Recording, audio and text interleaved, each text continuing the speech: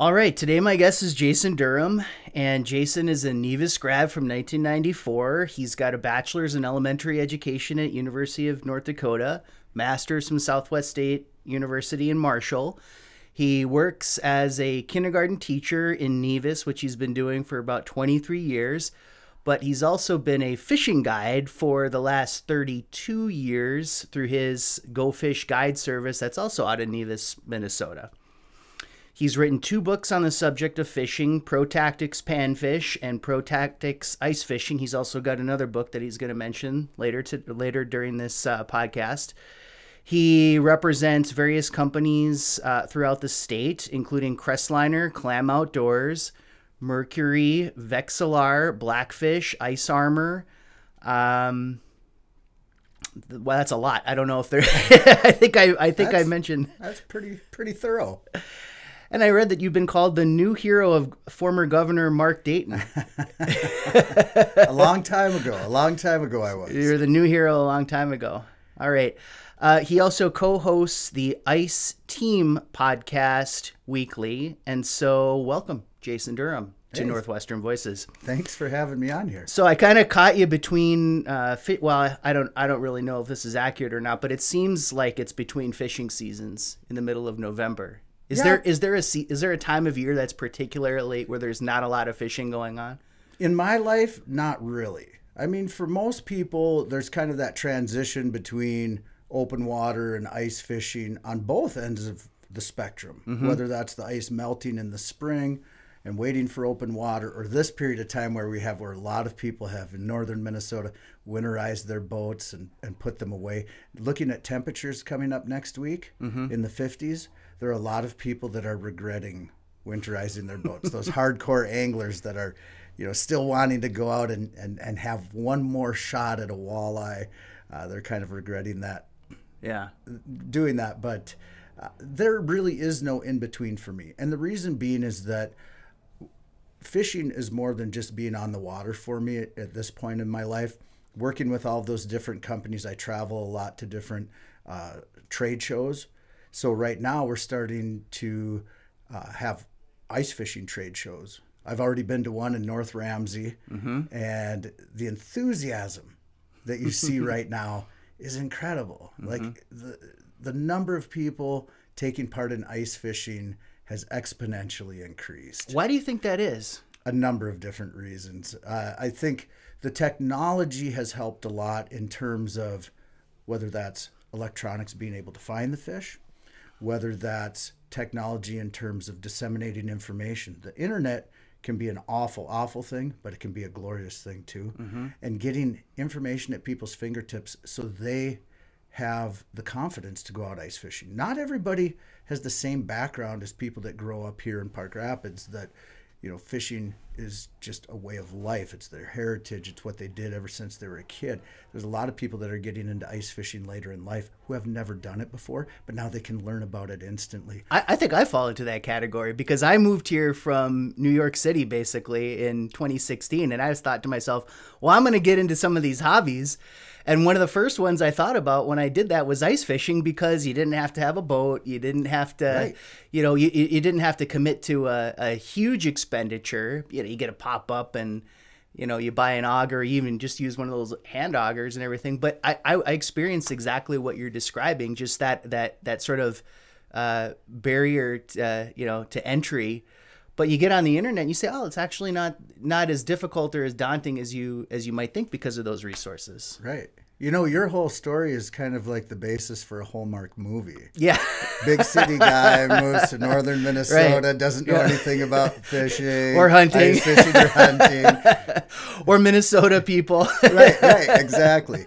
But yeah, and you're absolutely right that in terms of the investment to take part in it, it's really minimal, right, compared to open water fishing if you want to get out in a boat or anything. But then the other part of the technology and how that's assisted is just staying comfortable. That you can be warm, whether that's the apparel that you're wearing or the ice houses. Man, they have changed so much in just the convenience. Years ago, typically, it would be the male in the household that would be kind of trying to get enough items done on the epitomal list of things to do for the home to be granted the permission to go out and ice fish, right? Mm-hmm. And not to be sexist or anything like that, but that's traditionally how it was. Yeah. Now it's very, very different. There are a lot of females that are involved in fishing. There are so many more children that are involved in fishing. And now it's a family event. Yeah. That they're going out into their drop-down wheelhouse. And everybody's really doing the same things that they would do at home. They might be watching a movie together. The kids might be playing Legos on the floor. They might be playing a board game together. Yeah. But there's holes in the floor and they're actually fishing. Yeah, no, I guess I have mixed feelings about that because sometimes I go out, to Smoky Hills or whatever, and I look at these things and I'm like, my goodness, like there's like 3 TVs and, luxury bedding and bathrooms and showers and everything. And I just think, is this fishing? Oh, I guess how could I say I was a purist, but I wonder what a ice fishing purist would, from 50 years ago would think of this. Would they consider it fishing or, Well, I think if they actually experienced it, they might change their mind. Yeah. Because I think in the past there was definitely a part of the focus on the rigor that it entailed to go out and catch fish, that you had to suffer a little bit in the cold, and that was all part of the game. But if you don't have to suffer, why suffer? Well, I guess that goes for deer hunting too, but exactly. So I talked to a few people who there's a guy at our church who's Rod George. I don't know if you know Rod at all, I but do. Yeah, but Rod describes fishing as being going out with your auger and drilling 50 holes and walking basically with your Vexilar and checking to see, okay, is there fish in this hole? No. You move on to the next one. It's essentially like trolling, but with, walking over the surface. And so I want and I guess the goal there is to try to catch fish, just like it's just the same goal if you're in an ice castle or something like that. But when you're stationary in a rig like that one, what happens if you're not in a spot where, how does that work in terms of like, where do you put the ice castle if you can't move it like you could if you were drilling multiple holes all over the place? Right. Mobility is definitely a term that's used a lot with ice fishing today. And it wasn't ours, but I think when you go and you drop down one of the wheelhouses, and I use one for guiding, just because it keeps people comfortable. But we use it as a base camp. Got it. So we can venture out and go fish outside too and drill 50 holes if we want to, or jump on the snowmobile, whatever. But catching fish isn't always the memorable part of fishing. Yeah. It's 100% about the relationships. It's about the people that you're with. That's how you make the memories. There's so many people that go up to Lake of the Woods, go up to Upper Red Lake, and they catch limits of fish, and they never remember a single fish that they caught. Yeah. They remember other things about it. So that's where the important part comes into play. Right. So growing up in Nevis, I take it that you grew up in Nevis. I did. Okay. Yeah. In fact, my classroom is 2 blocks from my childhood home. Your classroom is 2 blocks from your childhood home. Wow. Okay. Yeah. So Nevis is the best town in the country. Everybody has their own opinion, but in my mind, in our area, all of these small communities are the same community. Yeah. If you go along this Highway 34 corridor or 71, everything is really home. Yeah. Yeah. From Walker all the way down to Detroit Lakes, basically. Really? Right? And north and south. Up to Bemidji and down to Monaga, Wadena. Yeah, this is all just one big area where you see a lot of people that you meet a ton of people, even though our populations are low, and everybody knows everybody. Right. Right. And Park Rapids sort of in the center of it all, really, if you think about it. It's at a crossroads of all those communities. Yeah, for sure. So what was your family like growing up?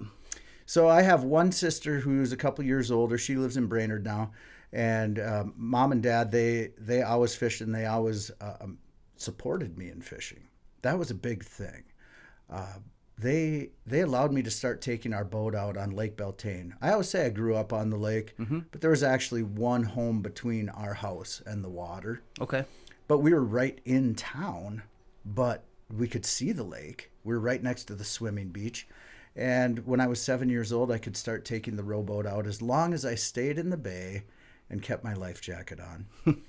and that's where it all started. I remember one day where I told my parents, I always had a chore list of things to do. Sure. And I told my parents, for one day, I don't want anything else to do except fish. I just want to fish all day long. And they let me do it. Yeah. And I don't think I made it through the entire day. But my mom grew up at a resort just north of Nevis, Whispering Pines Resort on West Crooked Lake. And that was our family vacation, too. So my grandparents sold it before I was even born, but we would drive 5 miles from our house and stay at a resort for a week. And it was no different than if you drove 6 hours to a resort. You still had the same traditions. It was still something unique that you didn't experience every day. It was great for my dad. He worked for the Postal Service here in Park Rapids and carried mail through town, walked 7.5 miles on average a day. And he could still work when we were on vacation. He would go and deliver mail. And if we forgot something at home, you could just drive home and get it. But I love that tradition, a lot of really great memories. And I don't remember a lot of fish that we caught there. I mean, there's some great stories and there are some standouts for sure. But probably one of my best memories on that lake was catching a stick that was about 7 feet long. And wanting to cut the line because I thought it was a giant northern. I was probably only about 8 years old. And my mom said, no, it was just she and I in the boat. My dad was working. And we had one of the resort boats, didn't have a motor on it. We had just rowed out with the oars. And she wouldn't let me give up on this fish. And so she eventually took the rod and fought it. And I said, no, I don't. Just cut the line, cut the line.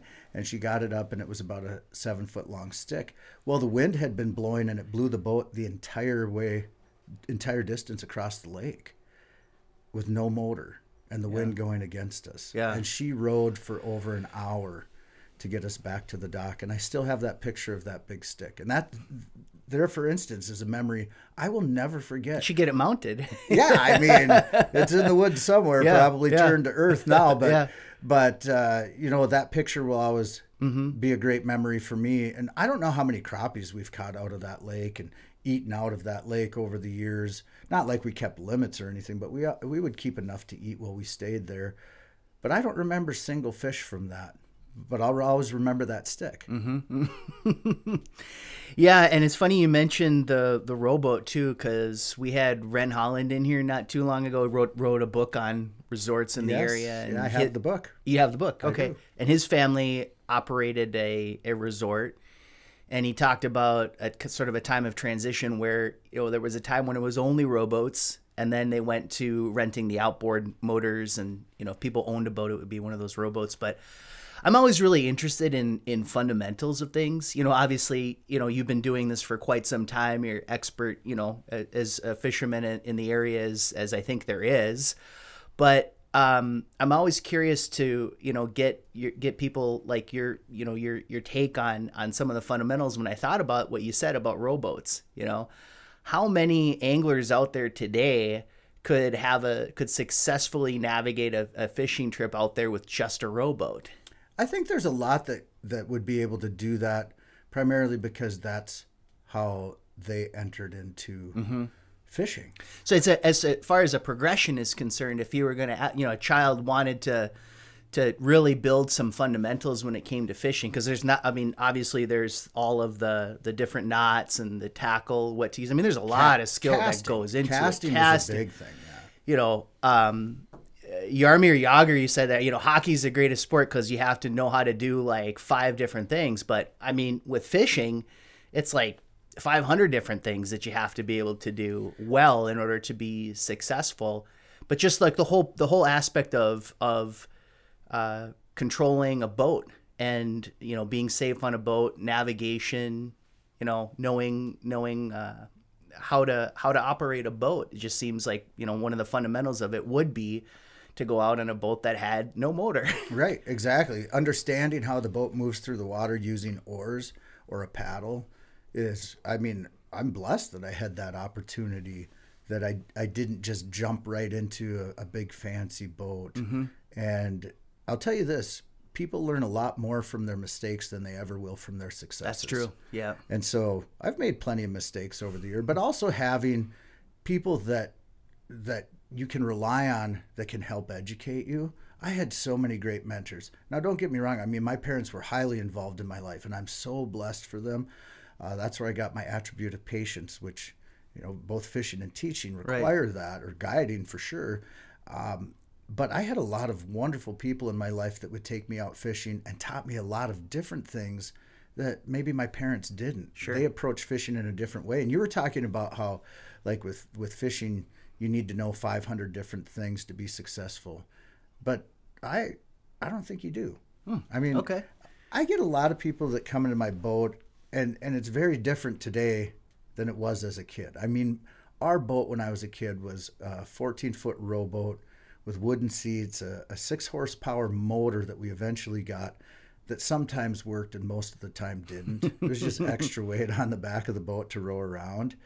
And now I've got a boat that is every bell and whistle you could ever imagine. Right. It's beautiful. People often comment, you know, that boat costs more than my first house. Sure. And when I have families that get on board, a lot of times the kids will say immediately, they'll go, Mom, Dad, we should get a boat like this. And I always tell them, you know, probably 90% of the stuff I have on here is overkill, that really what you need to catch fish is a hook and a line and water and time. Mm-hmm. And time is the biggest challenge by far, whether you're a kid or an adult. Why is that? Because people make other things in life a priority. They don't make being in the outdoors a priority like they used to. I mean, you look at the focuses on sports, and with no disregard to organized sports, because they're a great, great thing. But there's a lot more opportunity for kids in that regard today than there were, 30, 40 years ago. So you have to make decisions about what you want to do and what you want to expose yourself to and your family to. And then, of course, technology. I mean, it's pretty easy to be comfortable and sit at home and turn on the TV and have 200 different channels. Yeah. Any movie you've ever that's ever Could think been made, of, yeah. Right? and especially if we're talking ice fishing, when I don't know if you realize this, but it's cold outside and it's warm inside. Big barrier, right? Getting that motivation to get out of the house sometimes, that's difficult in itself. So but once you do it, I mean, especially for ice fishing, once you gear up, once you put on your snow pants and your boots and you go outside, you realize, wow, this is really great. That's true. It's like with so many other things in life. It's just if you can get past that first obstacle, and it's always in your mind, isn't it? Like, oh, for sure. Like I caught on to this like ice bath craze thing, Have you been doing it? Well, the cold showers? Literally like a bath. I went to L&M and I bought like 100-gallon steel it's like a watering trough for a cow or something like that, and I filled it with water. And I just wait for the temperature to drop, to where it is. And then, last spring as the end of the winter and into the spring, it would freeze. But then when it started to unfreeze, I was like, okay, I'm going to do it. And, because you hear about people who swear by it and everything else. But it's just the idea of, you're standing there, and usually you do it in the morning when you get out of bed or something like that, and it's warm, and you're feeling good, and then you're looking at that thing, and there's snow on the ground, and there's like little chunks of ice floating in there, and you're saying to yourself, I cannot do this. But I tell you though, you get in there, and then you try to do it incrementally. You do first time you go in there, try to stay in for 10 seconds, and then 20 seconds and 30 seconds. But then after a while, you can stay in for a whole minute, and you get out of it, and you're like, I just did probably the most mentally challenging thing that I'm gonna do today. So everything else is gonna be gravy. But I mean, it just made me think of that because you feel great once you get out of it and you walk back in and you warm up and everything like that, but you just don't want to do it because it's cold, For sure. But I found that to be true with lots of different things, that especially in the wintertime, Minnesota, ice fishing, definitely. Deer hunting is another one, where you're just getting up at, it's still pitch black out. You're walking out to that stand, you're freezing, but then, when you have the moment where you see the deer and you're like, wow, this is, I know you're not a deer hunter, but it's just it's the same kind of thing, is that I think anything that's worth it, there's going to be some kind of a challenge or a barrier that you have to get past in order to really enjoy it, right? And I don't think it's just with, the outdoors, for sure. It's anything in life. Think about people going back to school later in life, that they go, oh, I don't think I can do it. I'm ingrained in the job that I have right now, or going on a vacation somewhere that they've always thought about. It doesn't matter what it is. Taking that leap is hard. I heard a really great quote that I love and I think about a lot. And it said, you can't drive a car if it's sitting in the driveway. And there's so much truth to that, that you just have to, sometimes you just have to, start the ignition and go. And you might not have the perfect plan yet. Right. But just start driving and it'll all fall into place. Absolutely true. Yep. I find that to be that, just even in in law practice, even, a lot of times people will want to say, well, here's the basic terms of the deal, and we can probably do this, or we can probably do that, and at some point you just say, you know what, let's just start writing up the contract, or let's just start writing up the proposed order or something like that, because then we're actually doing it, and there's a process that has a goal that you can kind of see at that point, and so you just get started, and that's the first step, right? Yeah. So, and then you make refinements as you go. Yep. So, getting started, I know, were you working at Fuller's Bait Shop? No, I was actually at my uncle's bait shop in Nevis. Okay. So okay. What is now known as T&M. So there's 3 T&M stores, Park Rapids, Nevis, and Akeley. And T&M, a lot of people don't realize, stands for Ted and Mary. No. And that's my aunt and uncle. Oh, is that right? Yeah. and so they owned that. It was a filling station, when I was a really young kid. Is that the Northwinds grocery there? Nope, it's the Shell station. The Shell station. Yep. Okay, got it. Yeah. And eventually they used to do auto repair there too, and small engine repair. And they took those couple bays where they used to do the auto repair, and they turned it into a bait shop. And they had a wall between the two, so it was 2 separate stores. There was the convenience store, gas station, and then there was the bait shop. And the bait shop was originally named, are you ready for this? Hookers and Hunters. I know. You know how many prank phone calls came into that shop? A lot. Well, now I gotta ask, was that done intentionally? Yes. Okay. Absolutely. But I was working there as a teenager. I was 15 years old, and a customer came in. He was looking for a fishing guide, and at the time, we really only had one guy in the area who was a guide. Who was that? And that was Dick Winter. And Dick was, he's legendary. I've learned so much from him over the years, and I wish that I had opportunities to spend time in the boat with him, but just talking to him at different events and when we see each other in passing. Is he's still with us then? He is. Yeah. He is. And unfortunately not for very long. Okay. Dick is really sick right now. Oh no. And so one of those legends, unfortunately, those stories are going to be stories, Yeah. But we called up Dick to see if he was available for this customer, and Dick was booked for the entire week. And so the customer, he says, well, what do I do? And I said, well, what lake are you staying on? And he said, well, I'm on Lake Beltane. Oh, I grew up on that lake. So I got out a map and I started showing him places to go. And then we started going up and down the aisles, and I showed him different lures to use and how to use them and everything. And he finally turned to me and he said, well, why don't you just guide me? And I said, well, I'm not a fishing guide. Yeah. And he said, well, I'll pay you $35 for a half day. Walks like a duck and talks like Right, a duck. right. And at the time, You said $35? $35 for Yeah. a half day. I think I was making $2.75 minimum wage at the time.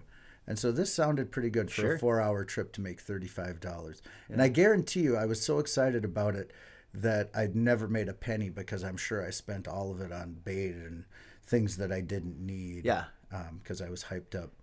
But the trip went well, and then my parents helped me figure out how to start a small business. And, you know, in those first couple years, I didn't do a lot of trips. I mean, obviously, when you're first starting out a business, plus you're 15 years old. Yeah. I mean, people are relying on you not to only help them catch fish, but to keep them safe in the boat. There's a lot of trust that goes into this. I didn't even have my driver's license yet. I mean, my dad would have to launch the boat in the morning, and I'd go pick people up at the resort, and then he'd pick me up at the end of the day when he was done with the mail route. But I'll tell you, when I got my driver's license, boy, that opened up an entire world for me. I'm sure that I could go to different lakes, and I could go and explore. And actually, the first time I ever backed a boat in was on a guide trip. I had never done it before, and you see at public accesses where sometimes people struggle a little bit. Oh yeah, Yeah. yeah. I mean, backing trailers is hard. It can be. It definitely can be. And fortunately for me, it made sense, and it went well. It wasn't a bad thing. It wasn't a negative experience in any regard. So, and then it was just history from there. I mean, every year it's gotten. I would say I'm at the maximum point I could be at right now in terms of how many clients I can accommodate. And it got to the point where it was so busy that I couldn't accommodate everybody that was coming to the area. So I got a friend of mine, Jeremy Anderson, who's a teacher in Park Rapids. His nickname is Jones, and so he operates Jones's Guide Service. I said, you might want to think about helping me out with this. And he said, well, I could 1 or 2 days a week. And then pretty soon he was at 5 or 6 days a week. And then my stepson got involved, Aaron Pappas, AJ. And he's been doing it now since, I mean, as soon as he turned 16, we got him taking people out. And now there's 8 guides in the area. And the majority of us are teachers. Is that right? Yeah. It fits well with the Why? schedule. Yeah. How does that work? I mean, obviously teaching is a full-time job. It's, exhausting, grueling, everything like that. And rewarding. And rewarding. Well, I know, but I'm just saying in relation to having a second gig like guiding or something like that, is that something that you do mostly during the summertime? And yeah, I mean, that's when we have the greatest number of tourists here. But there's a couple of the guides and myself that do guide on the ice. Primarily Isaiah Hahn and I are the ones that guide on the ice. And that's, well, for you, it'd have to be the weekend, I suppose, right? I do trips after school too. Okay. So there's night trips and things like that. Yeah, there's a lot of long days in my life. Yeah. but I'll tell you honestly, I don't ever work. Right. I don't ever actually work. It never feels like work, whether that's in the classroom or on the water. But say, for instance, in the spring and the fall, most days I bring my boat to school. And then in the winter, there's a lot of days where I bring the snowmobile to school and we do trips afterwards. It's nice with the ice houses now that I can have that out on a lake. Sure. And we can just pull up to it and I flip the heat on, and then we don't have to do the whole setup and that whole time consumption as well. So it makes it convenient for the people that I'm taking out. And you just travel out by snowmobile or truck or something like that. Yeah. But the hard thing in our area is we don't have a lot of well-maintained roads that you can rely on. Right. I mean, on some of the bigger lakes you do, but even like Potato Lake, for instance, you can't always rely that there's going to be roads going to where you want. So I end up paying a lot of money to have roads scraped into the snow, and that becomes a huge expense. And snowmobiles, that's kind of a hard thing because you don't want to put a client on a snowmobile by themselves if they're not experienced. Sure. Because now you're putting them at risk. Yeah. And there's a big difference between guiding open water and guiding on the ice because the risk is much greater in the winter. You can put yourself in Is that right? some really sketchy situations. Yeah, for I sure. would have thought the other way for sure because I suppose later in the early season ice fishing, I suppose would be more risky, but I would say actually late season Well, and actually, it doesn't really matter because no ice is ever 100% safe. Right. You can't rely on that. Lakes do funky things sometimes, and then just the weather itself too. I mean, there was it 2 winters ago. I had a husband and wife up from Springfield, Missouri, and I adore this couple so much. We spend a lot of time. I on think, country. I mentioned them. Yeah, at the Rotary, yeah. Yeah. And they came up in February, and they fished for 6 days. 4 of the 6 days, we had to get rescued off of the ice because the trails blew in. And, when the snow drifts into the road, you think, I can just kind of power through it. It's powdery. And then when you get to the point when the snow's coming up over the hood of your truck and you can't move anymore, now you can't even get your door open on your vehicle. Yeah. And then you just, I have a wonderful plow guy who tells me, you can call me anytime, 24 hours a day. If you're in trouble, let me know. Yeah. And with this couple too, I've had 2 different times where we've had slush and water on the ice, and the front wheel of my truck has frozen. Okay, so I saw this video a couple years ago about a guy who, I think it was on Lake of the Woods or something like that, where the same thing happened, that, you got the slush and then it freezes.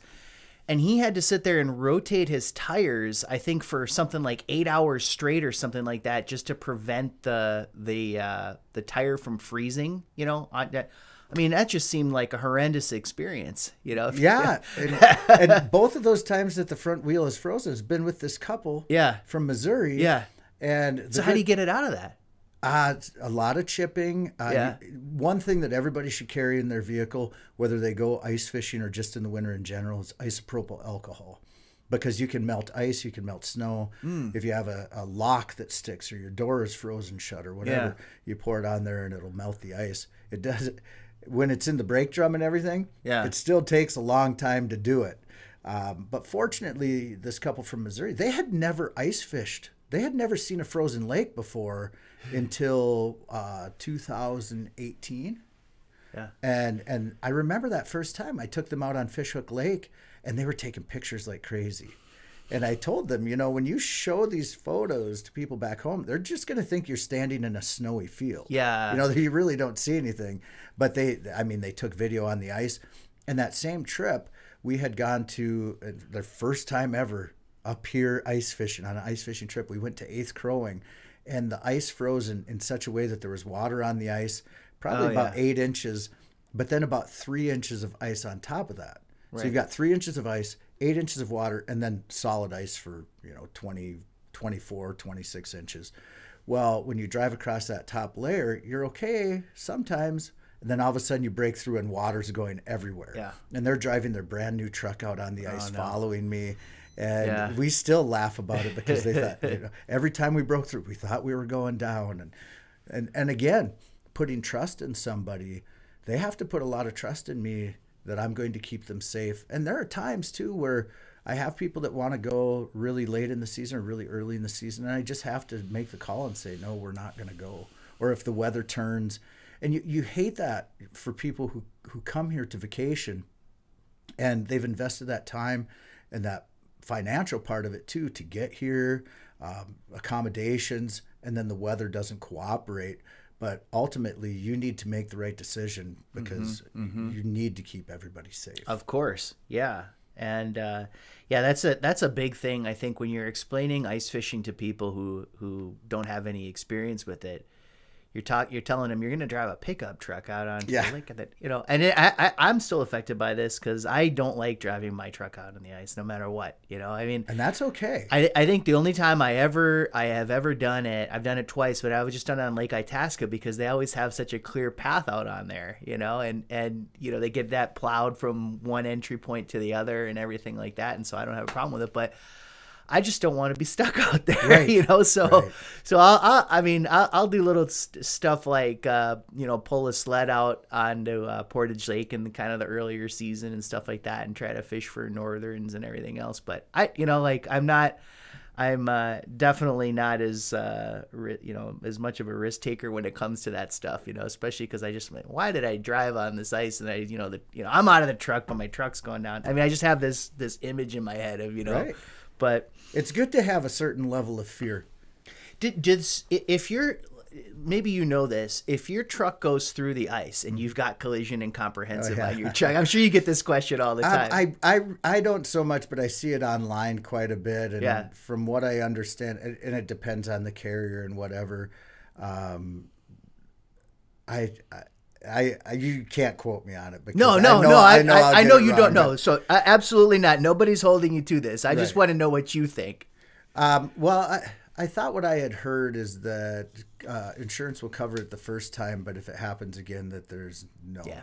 But it's very expensive to get the vehicle out of Yeah, the because you ice. have to hire a specialized company Oh, to yeah. come out and Yep. yeah. I interviewed a local guy from Park Rapids several years ago. I was writing for the Park Rapids Enterprise. I used to do a column on Saturdays that was all fishing related. I did it for like 7 or 8 years. And this guy actually had his vehicle go down on Little Pine Lake by Durham.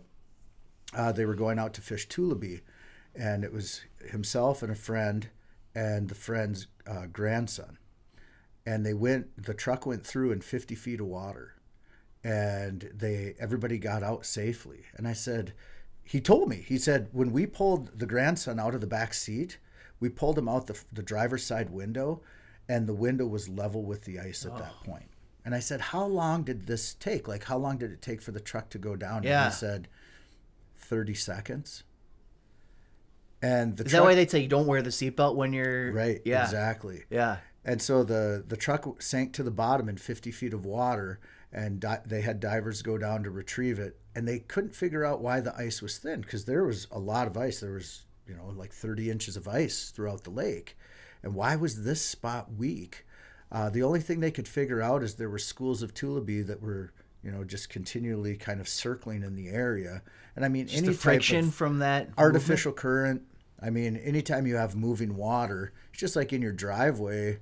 When the ice starts to melt, any type of water running is going to cut trails in there, and the same can be said under on the other ice side, too, right? Exactly. Underneath. So, but the interesting thing about it was, they got the truck out, and his friend still drove it. But I interviewed the man. His Truck was submerged. It was all the way on the bottom. They pulled it out, and the guy then tuned it up, still drove it. Okay. But I went to interview this man on his first trip out on the ice after that incident, because he waited a few years. He was too scared to go fish on the lake again. And I met him on 6th Crowing. And here's about decision making, okay? This is his first time going out again, and he's feeling confident about this. So I go to interview him after school. And at that time, I had my truck, but then our family also had this little 5-speed Volkswagen Passat.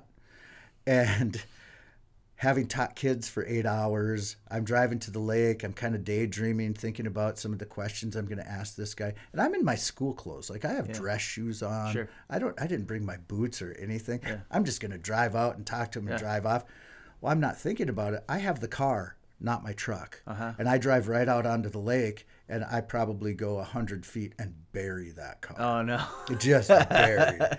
So I walked out in my dress shoes, interviewed him, then had to call a buddy for help. Yeah. And it took us 2 hours to get the vehicle off of the ice, but we did it. Yeah. But again, I mean, that was just such a, foolish decision. Yeah, yeah. But I wasn't thinking. And you can get in those situations. You got to think. And I didn't. And I'm it's experienced. and it's always stuff like just being, because this almost happened to me about, I think it was 2 or 3 years ago on Mille Lacs.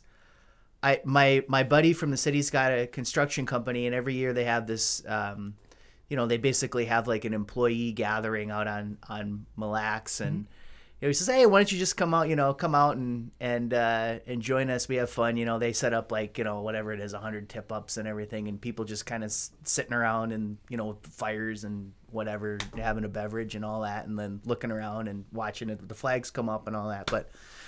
I said, well, at the time I had a Corolla and I had a truck, and I said, hey, can I drive my Corolla out there? He's, oh yeah, no, don't worry about it, and it was the reason why I decided not to bring my truck was I just thought, I'll save a little bit of money on gas and I drive over there. It was just like, and then I got out there, and of course I got stuck, and it took like 4 or 5 of the people there to help me push it out and everything. And I'm just sitting there thinking to myself, like, if I would have just driven my truck, yeah, I would have had to pay maybe another 30 or 40 bucks for gas, but I wouldn't have had to go through this thing. And I kind of feel like that's where a lot of times where we make mistakes in life is that we're trying to take some kind of a shortcut, or just thinking, thinking about how to do things the easier way. The easy way. When I was a kid, I always wanted to fish other lakes, and living in Nevis, I thought, well, in the winter, boy, it'd be so convenient if I could just get on my bike. Yeah.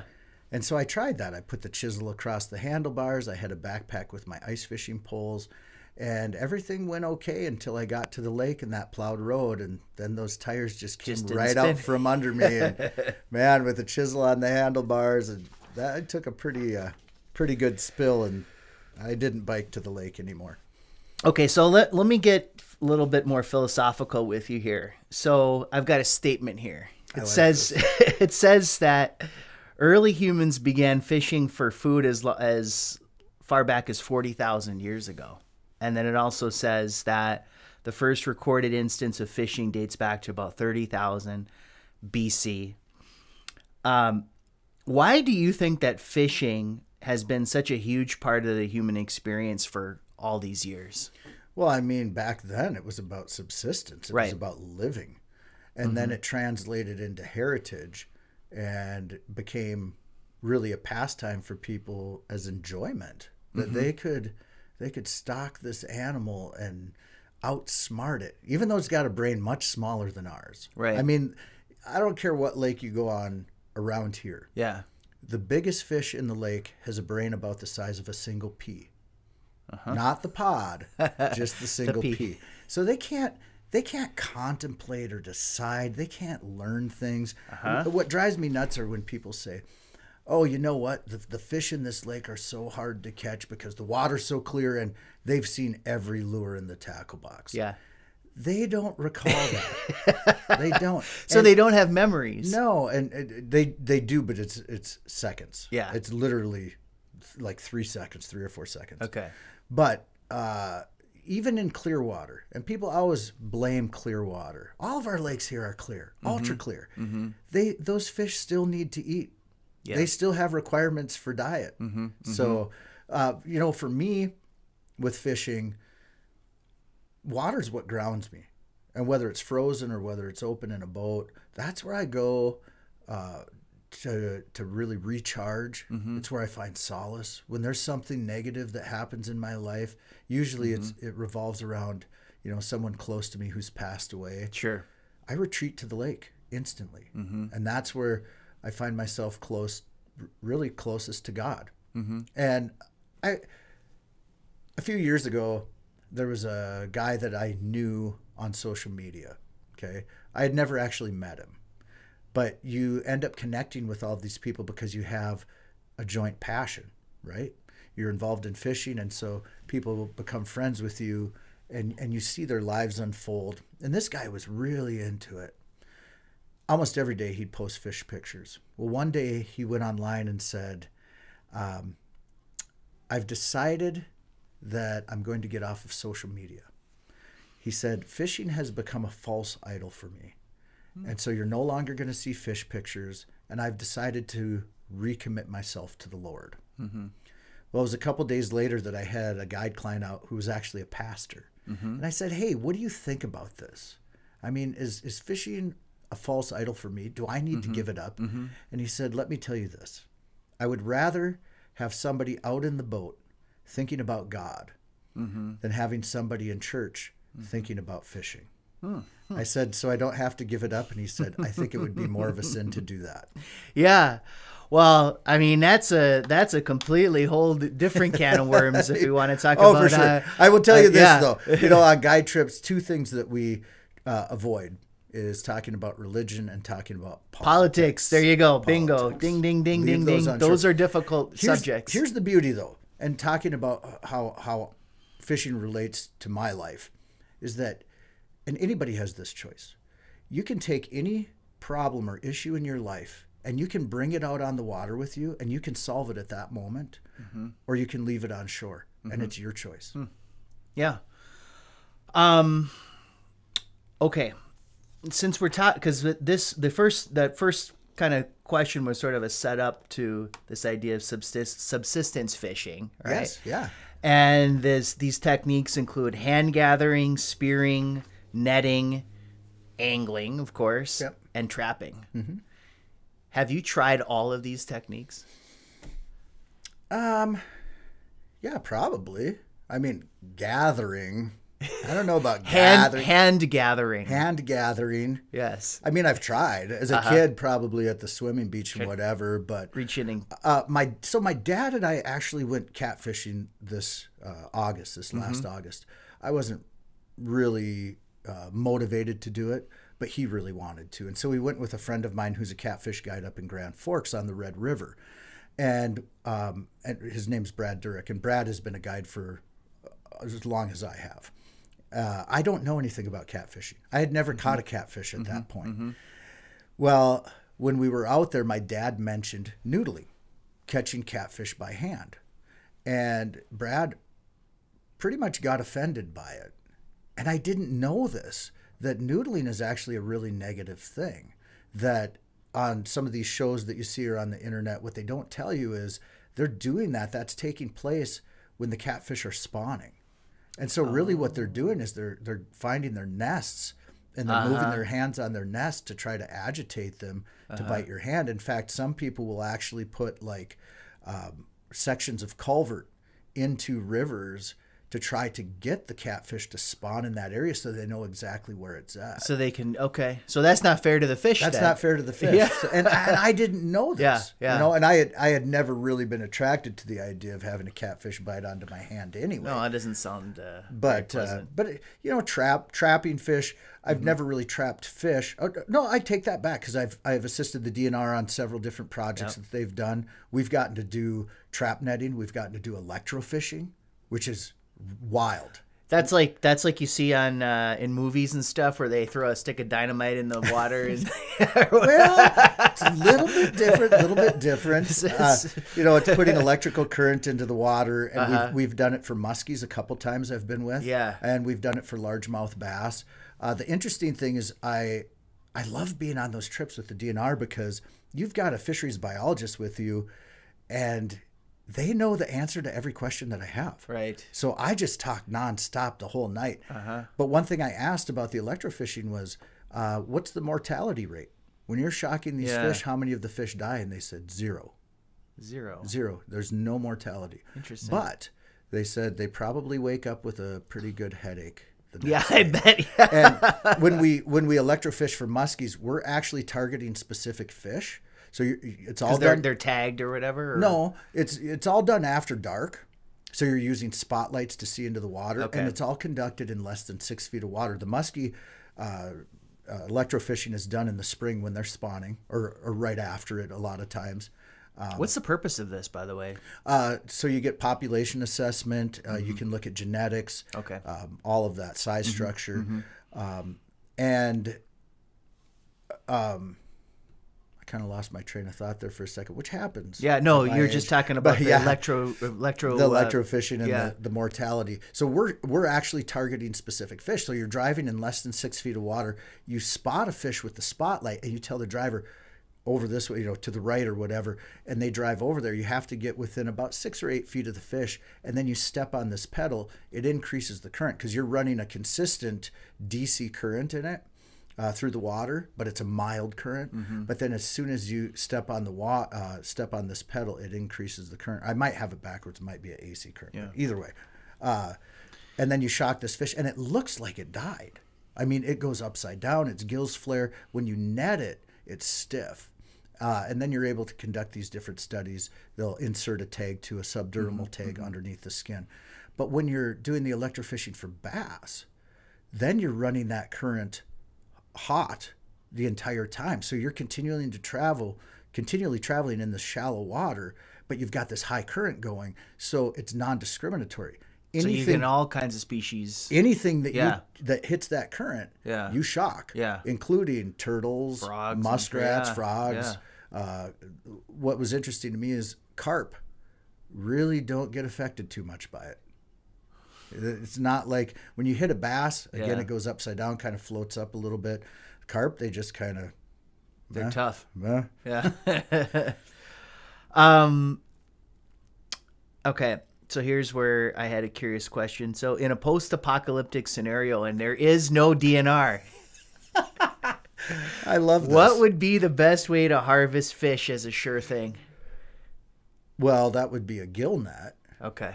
Because a gill net is just like a wall that has holes anywhere from like a 1/4 inch to 1.25 inches, and you put that out in the water, and anything that swims into it, and it's pretty invisible, is going to get tangled up in the net. Okay. So all of these doomsday preppers, they should get a gill net, but they should never use it. Right? You should have it on hand. I don't know what the legality is of owning a gill net and not using it.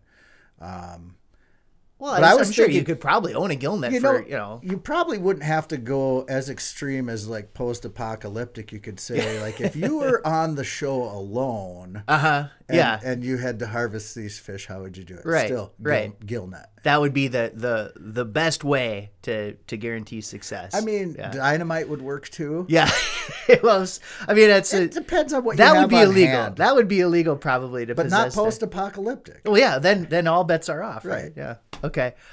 Have you ever read The Complete Angler by Isaac Walton? Have you ever heard of that book? In my house, I actually have a shelf that is a fishing library, and The Complete Angler is one of the books on there. So that book was written in 1653, and a lot of times when people talk about, because we've been kind of mentioning subsistence fishing and fishing for food and things like that, but then when it comes to recreational fishing, they mark that year in that book as sort of being the dawn of recreational fishing, which really it's interesting because it means that the sport is really less than 400 years old, So if you've been doing it for 30 years, I mean, that's almost, at least 6 or 7% of the entire existence of fishing and all that. But it's just kind of funny when you think about it,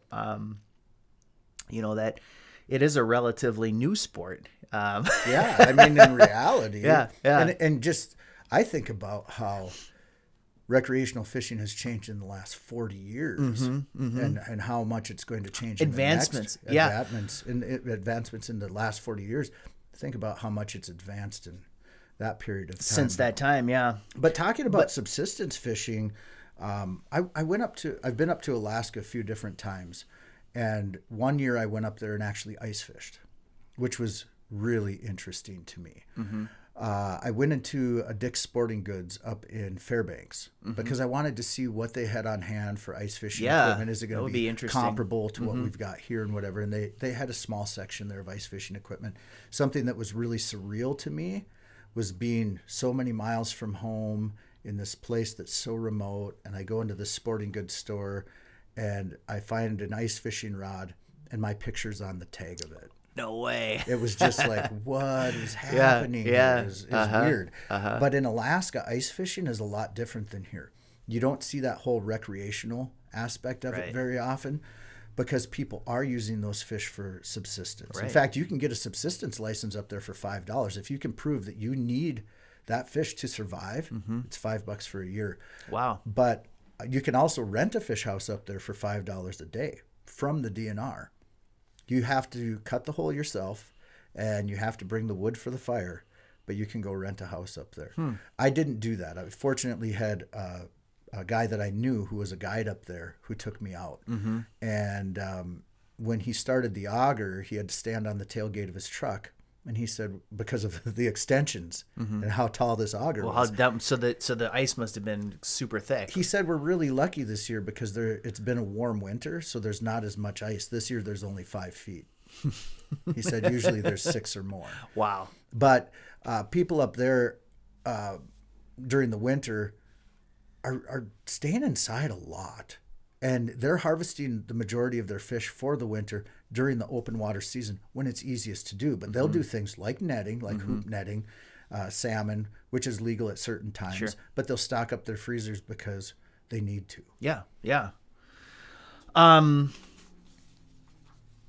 So we were talking about fish psychology here, and when I was looking at that book, I was trying to see if there was anything in there that we could discuss. But that book is it's a lot of it is just poetry and stuff like that. And It's beautiful. It is beautiful. But there's also several chapters are written on specific fish, and some of them I wasn't familiar with. To be honest, I never heard of these fish. But one of the fish that he writes about is the pike. And he says, the pike is also observed to be a solitary, melancholy, and a bold fish. Melancholy because he always swims or rests himself alone and never swims in shoals or with company, as most other fish do.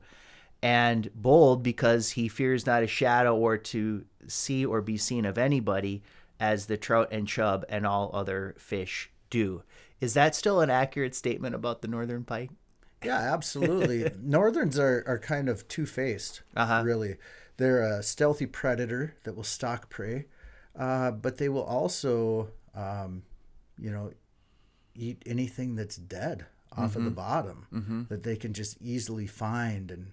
And in terms of them not traveling together in schools, they really don't. Yeah. But there are definitely times that you find them in the same areas, and it's all relative to food. Yeah, yeah. Especially on these small lakes, multiple species will use certain areas if there's a lot of forage available, or forage in addition to the right structure, then you've got a really great combination. But yeah, I mean, there's definitely times where we get in areas and we catch multiple pike without even moving the boat. Yeah, I mean, I looked for a section on walleye and muskie and stuff like that in that book, and it's just not there. But maybe because they didn't have those fish in England. But well, that's the thing too, is that all of that book is based upon the region where Isaac Walton was fishing. Really, I mean, it really wasn't encompassing a lot of worldwide feedback. Yeah, I think he fished in a river a lot too. Yeah, exactly. And so that was just their perspective. So even talking about fishing as a sport at that time frame, that was the time frame for where he's at. It could have been a sport somewhere else, earlier, later. We don't know. The internet didn't exist then. I don't know if you noticed, but the internet didn't exist in the 1600s. Yeah. So it was harder to figure out. Well, if he didn't write a book about it, I mean, how would it ever be preserved? I mean, but somebody definitely taught him how to fish. Well, and if it's on the internet, it's true. And if it's in a book, it's true too. So it must all be fact. So we're getting a little short on time here. So I wanted to segue into talking a little bit about your being a kindergarten teacher. Yeah. So I was looking on the internet, as we were talking about, and I was looking for the qualities of a good kindergarten teacher. And when I read this list, I thought to myself, wow, that's such an amazing, because it seems as though there's so many of these that overlap with the qualities of a good fisherman as well. So I'll read them to you, and you can tell me if you agree. Patience, obviously, number one, we talked about that one. Creativity, compassion, enthusiasm, organization, and flexibility. It's interesting because I think we've already talked about all of those in some way. I would say in terms of organization, I have to be very organized about my time. That I always have to think 3 steps ahead.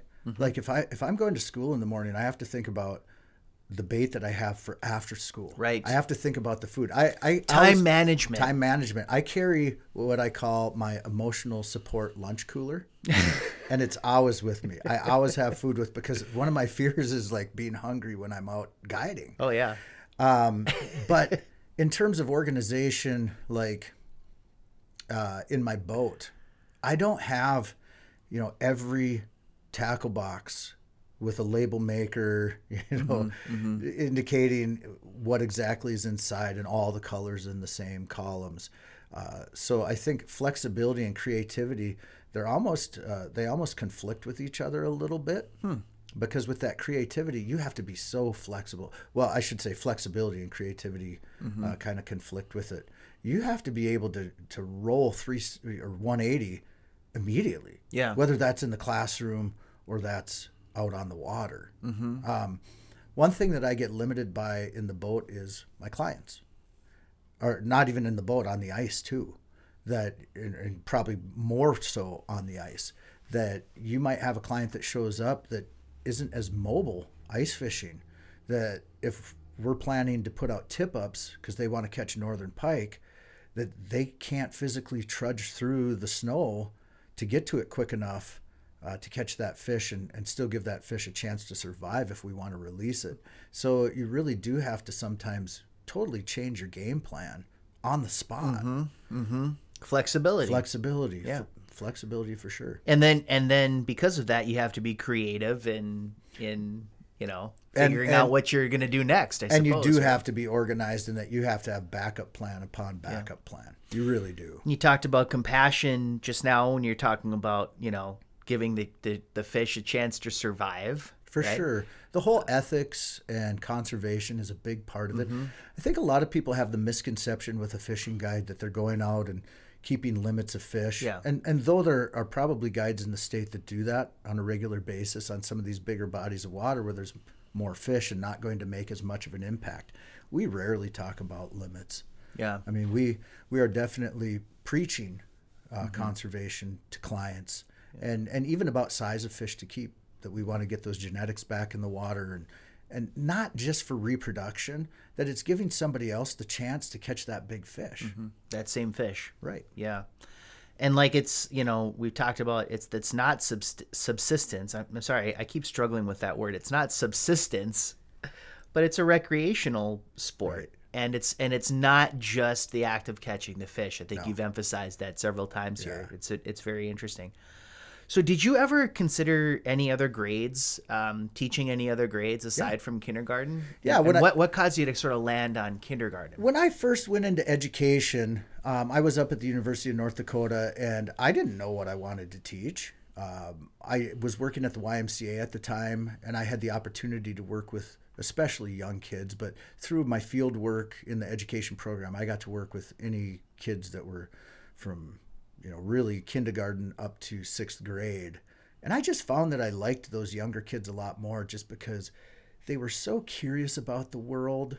I mean, and everything was exciting for them. And I remember a lot of my childhood from a very, very, very young age.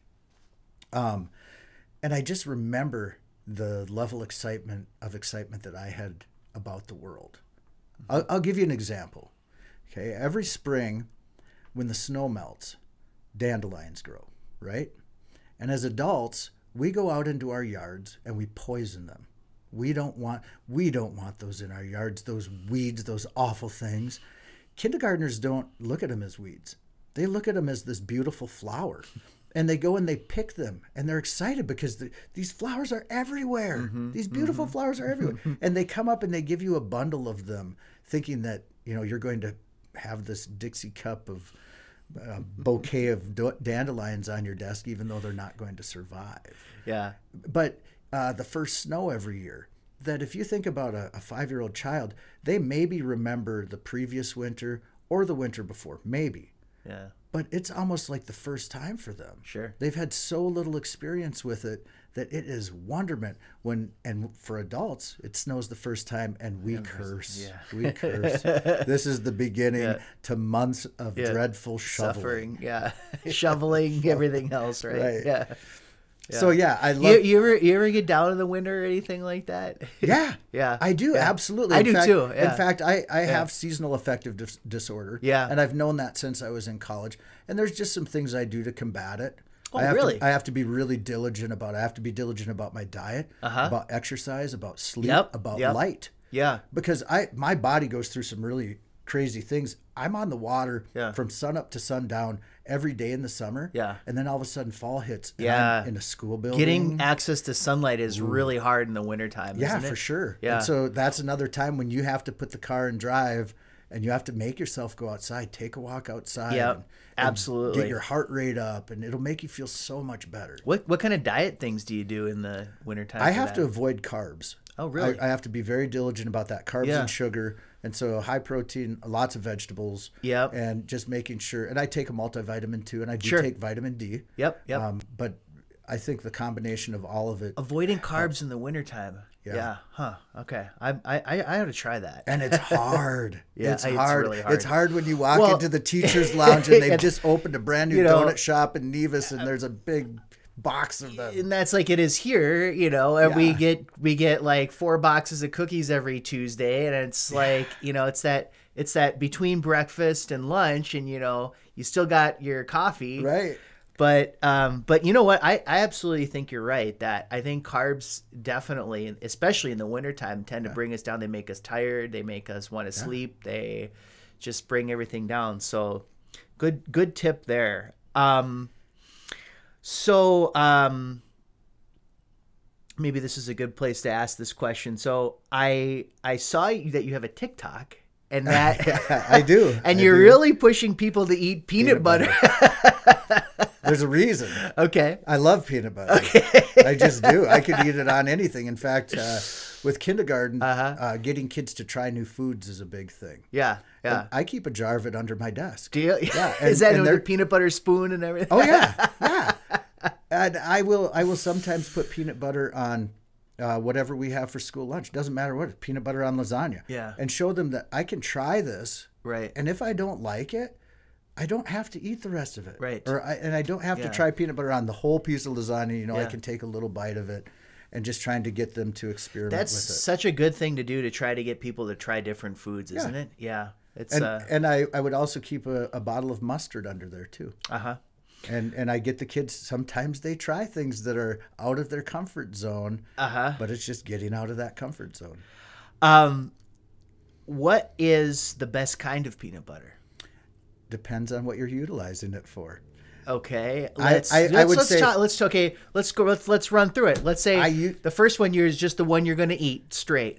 You're going to eat with Smucker's Natural. Smucker's Natural. Okay, I know you're going to say Crunchy or creamy or cream- chunky. Yep. Both. They both have a place for certain things. Yeah, I have a jar of both in my house. Okay. And then there's this Crazy Richard's 100% peanuts, which is just peanuts. There's Yeah. nothing else added. No No sugar, oil. no oil. No. Yeah. And that one is drinkable.